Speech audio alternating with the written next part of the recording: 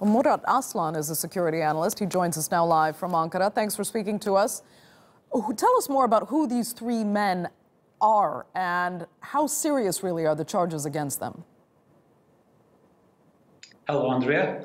These three individuals are, actually politicians well known in in both Turkish and Kurdish community, and they are heavily affiliated with the, terror allegations before, and they were being tried before judge.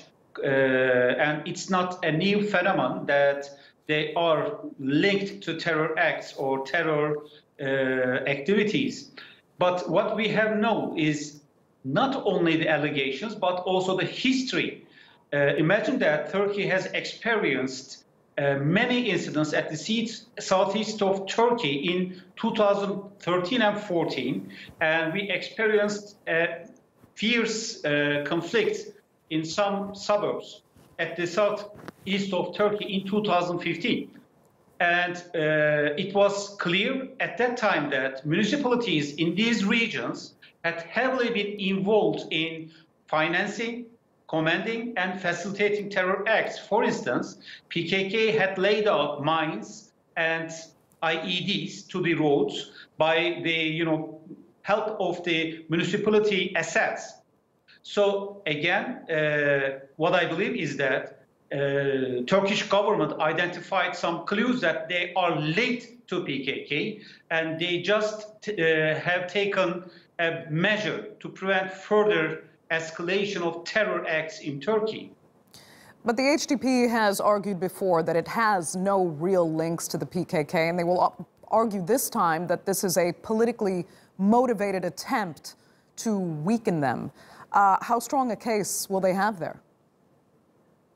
Well, HDP is clearly a political wing of PKK, because we have seen that they had named the streets in the urban areas with the names of terrorists, and they had celebrated the distinguished days of the terror organization, and also they had delivered messages just promoting the ideas of PKK.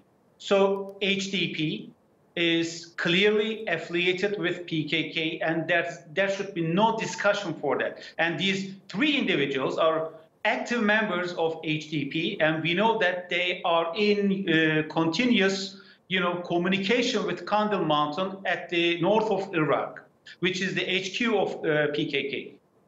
Okay, give us the broader picture, if you can. I mean, how close? We know this is a decades-long battle, but how close or how far is Turkey toward defeating the PKK as an organization in the country?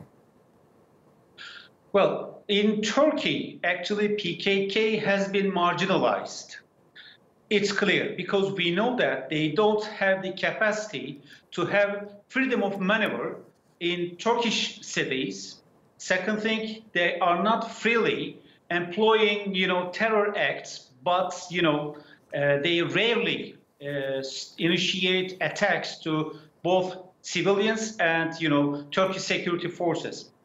But other than Turkish territory, we know that they have roots at the north of Syria and also in Iraq. So Turkish strategy right now is first suppress PKK in Turkey, and later then just to destroy the cells in Iraq and Syria. I believe that PKK can only be defeated by means of military strategy, because we already know that Turkish public, including Kurds in Turkey, does not credit PKK's objectives in Turkey. So the continuous suppression in Iraq and Syria will defeat that. Democracy is, a kind of argument that Turkey should be in clear engagement, but it's clear that in Turkish democratic system, anybody can easily be elected and elects. And if PKK exploits the democratic system, Turkey must take measures to prevent it. Okay. So, okay. Murat Aslan, we're going to have to leave it there. I'd like to thank you so much for taking the time to speak to us.